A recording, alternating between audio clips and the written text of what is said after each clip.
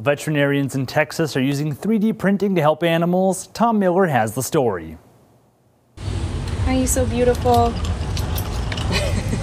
Peek around the building. We've got Rebel, who is our ambassador raccoon.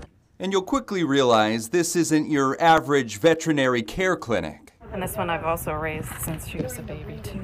Inside and out, this beaver came to us from Waco. You'd be forgiven if you mistook this Every animal that comes in, I'm just in awe of. for a scene from Dr. Dolittle. Fitting right in is Polly. The duck first came here from Leander with a partially missing bill. She loves people. She's happy all the time. She does not want to be away from us.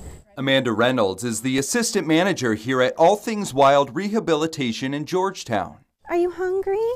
She didn't want Polly to go through life like this. We're able to take them into our other software here. The Rehabilitation Center connected with Southwestern University student Ryan Andrade, who took a 3D scan of Polly's bill and is building her a new one with a 3D printer.